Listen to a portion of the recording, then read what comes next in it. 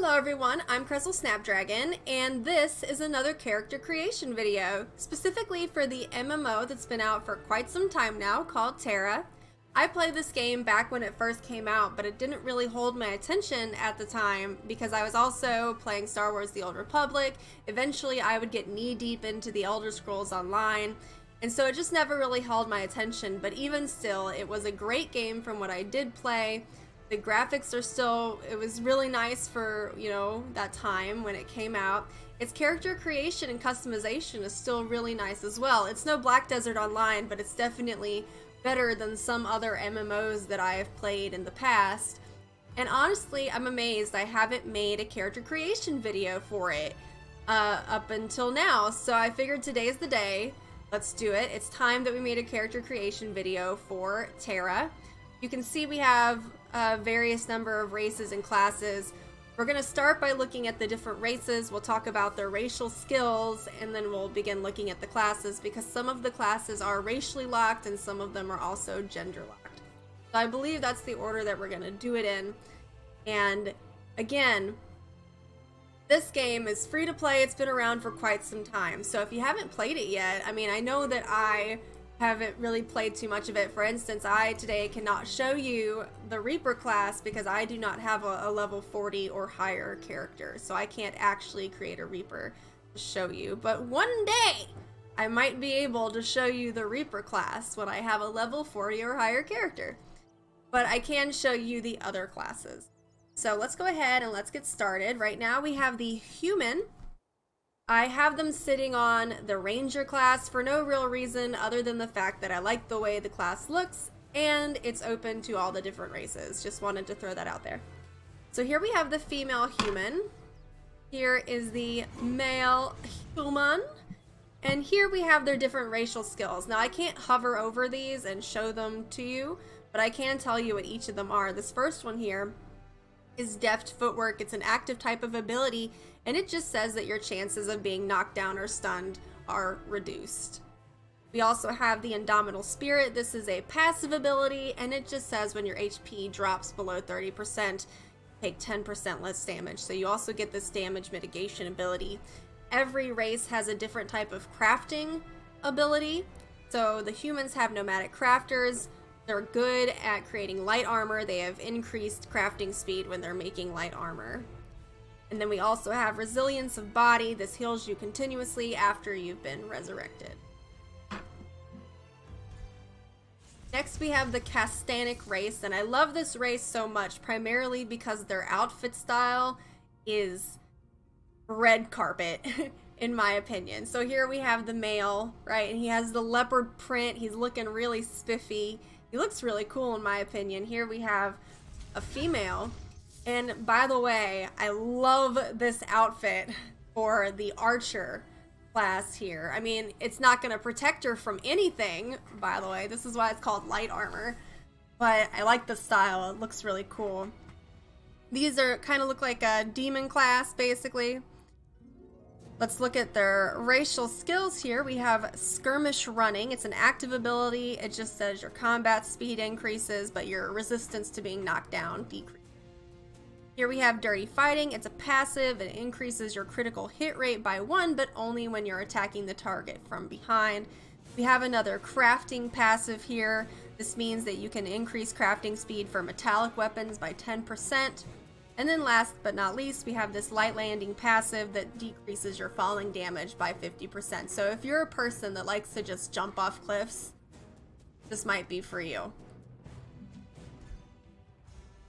Next, we have the Amon. These are the large warrior slaves to the Giants race. They are a very big class, as you can see. This is the female. Here is the male. He kind of looks like a lizard to me in a way. So their racial skills are last man standing, which is active, and that just increases your resistance to knock down any mobilization. So this would probably be a pretty good tanking class. We have Blood of Dragons. This is resistance to periodic damage.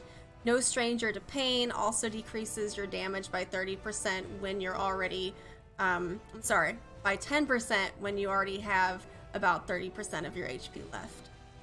And then we have Prospector. This again is your crafting or gathering. This increases their gathering speed. Here we have the high elf. They look regal. Here is the female high elf, and I love her armor. So their racial skills are core infusion. This just replenishes 100% of their MP, but its cooldown is about 2 hours. We also have core resonance. This allows them to teleport to Alea. We have resilience of mind. This restores their MP continuously after they've been resurrected, and then they also have increased gathering speed for essence. Here we have the Popori. This is your nature race. As you can see, he looks like a little ferret, and I believe if you look at the different classes, it changes the type of animal that they are. Here. Can't be that one. That's a locked class. They're kind of cute.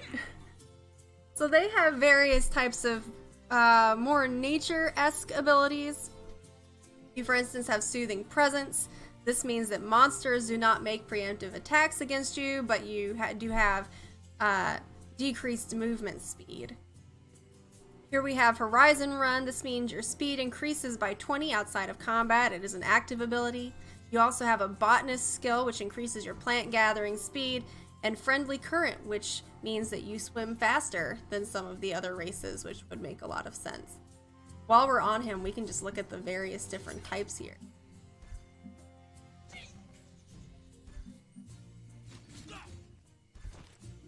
Oh, I don't have a Reaper.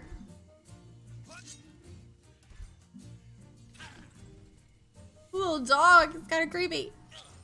Oh, a little panda, he's so cute. I think the first character I ever made in this game was the panda one.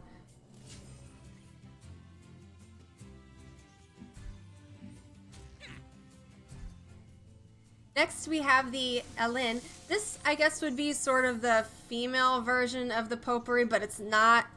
It's just that I think they kind of coincide with the Potpourri, except this, of course, is, again, gender locked to female, but they are sort of the Jungian race mixed with animals, so you can see that she has a tail back there. Let's look at their racial skills. It's basically the same as the Potpourri, as you can see here. And last but not least, it's the Baraka. He looks like a stone giant, in my opinion. He looks really cool. And again, it's gender locked, so they're only male. Let's look at their abilities. We have Ancient Wellspring, which replenishes your HP, but the cooldown is 2 hours. We have Core's Resonance again, which is, you also saw that on the High Elf. Gather No Moss, which increases your resistance to stun by 10. And then we also have increased crafting speed for magic weapons. So this again would probably be a good tanking race. So now let me choose a single race for us to look at all the classes that are not gender or racially locked. I really like, again, the way the Castanic looks. They look awesome. I mean, look at his leopard print. Can you really say no? So we're going to look at all the races that are not racially or gender locked in the Castanic. Beginning with the warrior. This is our evasion tank, or they can be sustained DPS. You have different ways you can go about it. They're melee primarily, and they wear light armor. Look at his outfit. Now her outfit would be great, but it's not going to protect her from anything. Next we have the Mystic. This is your support healer. They're ranged magic, and they apparently wear robes, although I wouldn't say this is a robe. Here's the male though. His outfit looks legit. I mean, they're spiffy. The males in this game, they got some style, I will say. Here we have the Lancer. This is your mitigation tank, so this would probably be good for the Baraka class, for instance. Melee and heavy armor. Here is the female. Again, we can't be a Reaper. Here is the Slayer. They're burst DPS. They're up close combat, and then wear light armor. As you can see, there's the female. Here is the male, and he looks like a demon pirate, and I'm really digging it.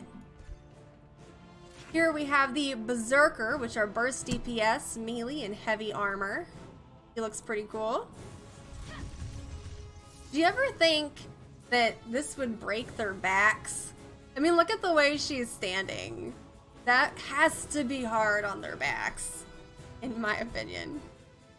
Here we have the Sorcerer, range DPS. They also supposedly wear robes.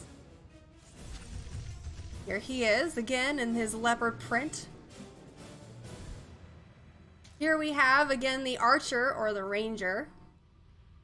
This is your sustained DPS, it's ranged, and they are in light armor. And then we have the Priest. This is another support class. They give you buffs, they can act as healers, they're ranged magic, and again wear robes. Doesn't he look mean? And now we can look at some of the racially or gender locked classes. We can begin here with the Gunners. The Gunners are racially and gender locked, so you have only the Castanic females, High Elf females, and Ellens can be a Gunner. So here is the Castanic female. It's ranged burst DPS, and they wear heavy armor, as you can see, and that has to hurt her back, am I right? Here we have the High Elf female Gunner. And the Ellen Gunner. Now we also have brawlers. So here is an Ellen brawler. Humans can also be brawlers. They're your mitigation tanks. They're melee damage primarily, and here's heavy armor. But only humans, Ellen, and Potpourri can be brawlers. Then we also have ninjas. Only Ellen can be ninjas with the shuriken. Sustained DPS, they supposedly wear robes. And then last but not least, we have Valkyrie. And only the Castanic female can be a Valkyrie. These are your burst DPS, and of course they are in light armor. So those are our races and our classes. Let's go ahead and create a character. We're going to create a Valkyrie here in the Castanic female class. Here she is.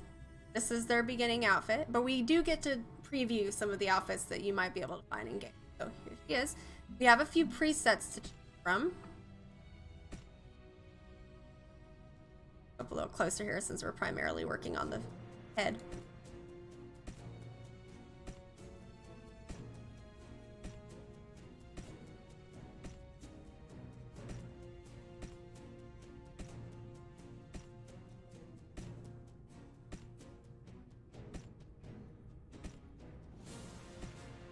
Now I personally like this look.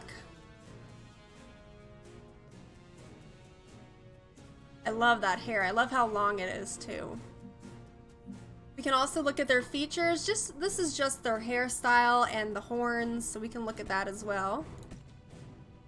So as you can see, the horns and the hairstyle, they're like a package deal, if you will.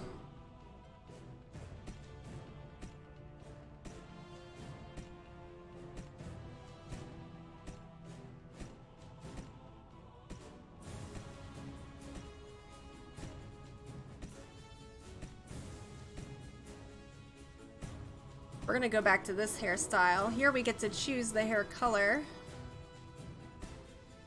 I really like blues and purples for some reason when it comes to hair, even though it's pretty unnatural. So I'm gonna make her hair sort of a nice blue.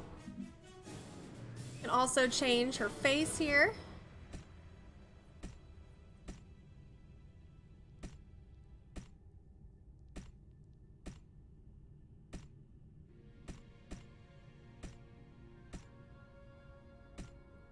I happen to like this face a lot. And we also get to pick their skin colors. So let's go ahead and...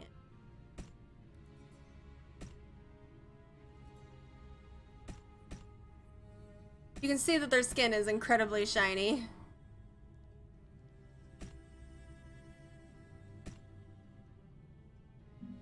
I like that.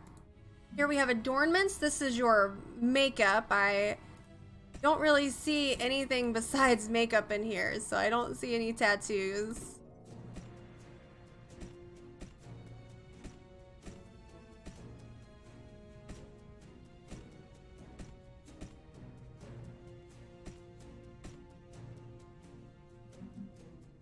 We can also manipulate her fine details using sliders, as you can see here, for most of her face. Not the body, but for the face.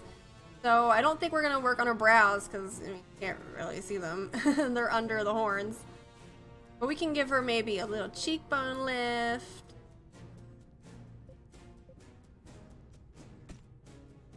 Work on her eyes a little bit.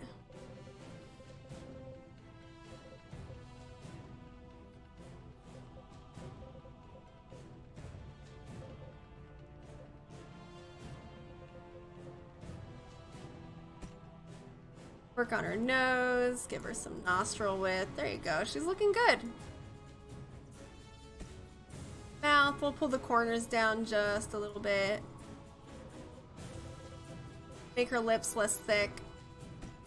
And then of course we can resize the ears, make them a little bigger, make them a little smaller. Also rotate them a little bit, back a little more.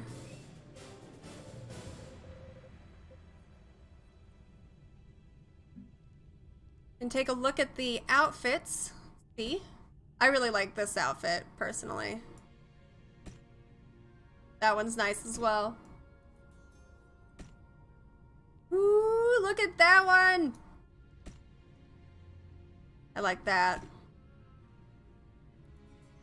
You also get to choose her voice.